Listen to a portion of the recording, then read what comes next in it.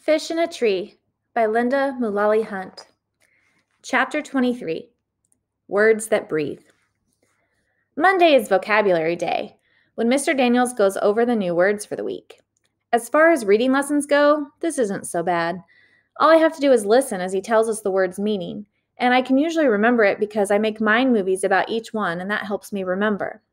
I've always had one important rule in the classroom, which is try to lie low. If I'm called upon, I'll say, I don't know, even if I do. I discovered that giving a teacher an answer makes them expect more from me, and then everyone gets disappointed. If they never get an answer from me, they stop asking. But today, during vocabulary, Mr. Daniels brings up two words, alone and lonely. He asks for volunteers to explain the difference between the two. It's like my arm doesn't belong to me when it goes up. Mr. Daniels stops mid-sentence and looks at me. Yes, Allie? What have I done? I try to figure out what I should say, maybe ask to go get a drink. But the thing is, something deep inside me really does want to answer, because I'm an expert on these two words. I know what they mean and how they feel, especially after that butterfly party. Mr. Daniels' eyes are wide and they are waiting for me. Allie, he says, it's okay now. Take your time. And it's like he can see right into my guts, knows how sad I am, like he's handing me a flashlight in a dark room. I lock eyes with Mr. Daniels and forget anyone else is even there. I say, well, alone is a way to be. It's being by yourself with no one else around. And it can be good or bad. And it can be a choice. When my mom and brother are both working, I'm alone, but I don't mind it. I swallow hard, shift in my seat. But being lonely is never a choice. It's not about who is with you or not. You can feel lonely when you're alone. But the worst kind of lonely is when you're in a room full of people, but you're still alone. Or you feel like you are anyway. I look at Mr. Daniels. He has his hands stuffed in his pockets and his face looks sad. I try to remember what I just said, but speaking in class has made me so nervous that my mind is doing its Etch-a-Sketch thing, unable to play my words back. What did I say? Why does he look like that? Staying quiet and having people think you're stupid is better than talking and having people know for sure. Mr. Daniels says my name. Huh? No one laughs, not even Shay or Jessica. Well, he says, if I had a trophy to give out for the best answer of the year, I'd give it to you for that. He throws his hands up as if to celebrate. That was, well, excellent. I stare at my desk, wondering why he would say that. Allie, I look up. Thanks, I say, feeling like I have to move, leave. Why is he acting like I won the Brain Olympics just because I answered a question? Can I please go to the bathroom now? Mr. Daniels seems confused. Yeah, sure, Allie, go ahead. When I stand, Shay squints at me and shakes her head. She doesn't even have to say anything, and my brain plays the things she would say. Even when I do something right, I feel like I've done something wrong. If I were a coin, I'd be a wooden nickel. Chapter 24, Imaginary Hero. Mr. Daniels asks us to write about our favorite fictional character, a person we consider to be a hero, and be ready to tell the class about who it is. It's funny how much trouble Albert has with this. He tells Mr. Daniels that looking up to a character that isn't real is illogical, but Mr. Daniels tells him it would be good for him, which confuses the heck out of Albert. He mumbles all the way back to his seat. Albert never mumbles. He either talks or he doesn't. Oliver is in his seat listing the names of every superhero I've ever heard of. Superman, Captain America, Batman. He looks upset when he turns to Suki nearby. Is Robin a superhero? I mean, his outfit isn't scary at all, and he has no special powers, but Batman doesn't really either. But at least Batman can drive the Batmobile and fly the Batplane. Robin just rides along. I don't think I'd want to just ride along. What do you think? Suki opens her mouth, but no sound comes out. It doesn't matter because Oliver has moved on. Spider-Man. Maybe I'll write about him. He holds up his palm to Suki's face. He shoots webs, and he swings from buildings. That would be the best. Hey, freak, Shay whispers, glancing over at Mr. Daniels, who is working with someone at his desk to make sure he can't hear. We don't need to hear every weird thought in your tiny little brain. We're trying to work. Oliver's face is unmoving until he says, if I were Aquaman, I would summon the piranhas to take you away. You could be their queen.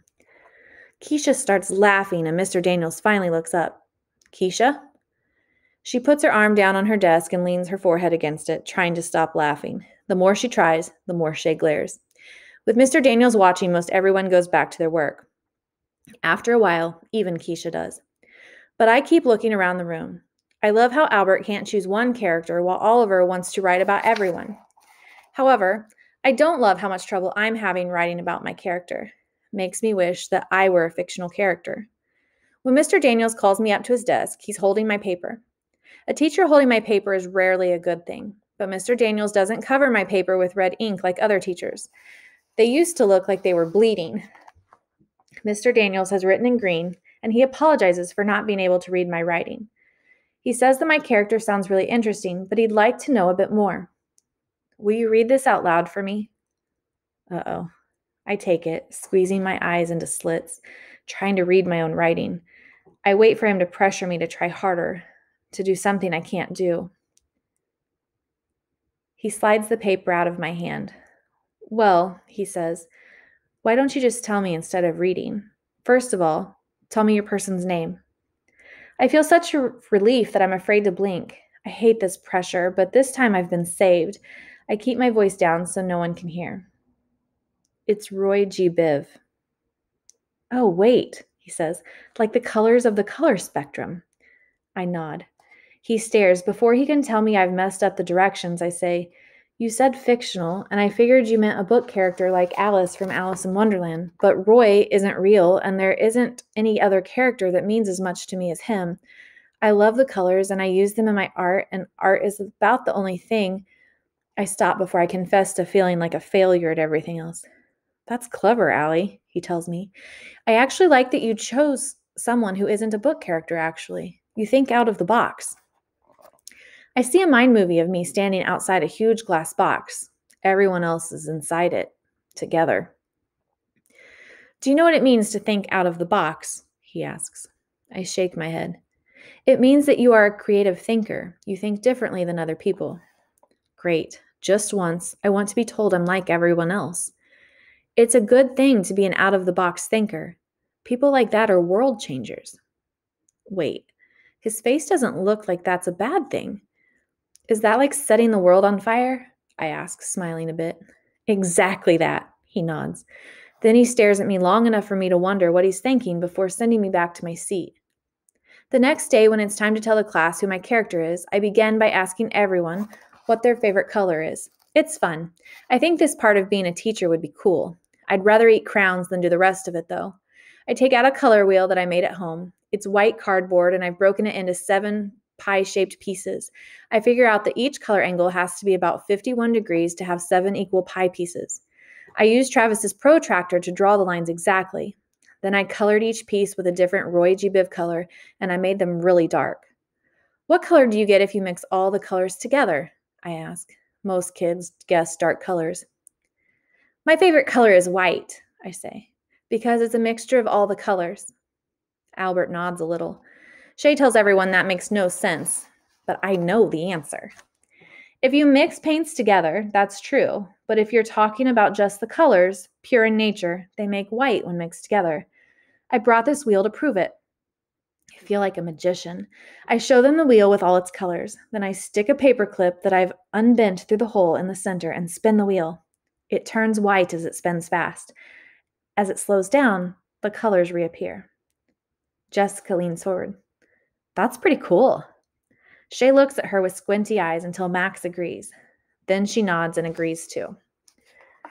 Are you going to give that away? Oliver asks. I hesitate. I wasn't going to. I look down on it. But I guess I could. You like that, huh, Oliver? Mr. Daniels asks. I'd give it to my bus driver. She likes things with rainbow colors. Well, that's thoughtful of you, Oliver, Mr. Daniels says. I sit down at my desk, thinking about whether I should give the colored disc to Oliver. Jessica and Shay are talking behind me. Can I have another bracelet? Jessica asks Shay. I don't think so. I can hardly keep up with the people wanting them. Besides, you already have enough. Well, I wouldn't mind another. There is a pause, and I want to turn around, but I'm not supposed to be listening. Listen, Shay says, you have 7 already. I have other orders to fill first. And besides that, you still owe me $3 for the last one. I'm not giving you another until you pay me for what's already on your wrist. Wait. I whip around. I can't help it. You charge your friends for those friendship bracelets? Eavesdrop much?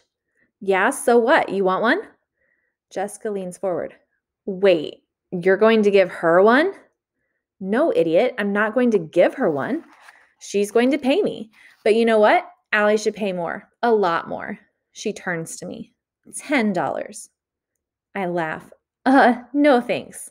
I'd rather wear handcuffs. I can't believe Shay charges her friends for something that's supposed to stand for loyalty and friendship. And I can't believe they paid. You're such a dope, Allie Nickerson, Shay says. I look over at Keisha and Albert and realize that I've been lucky all along and didn't realize it.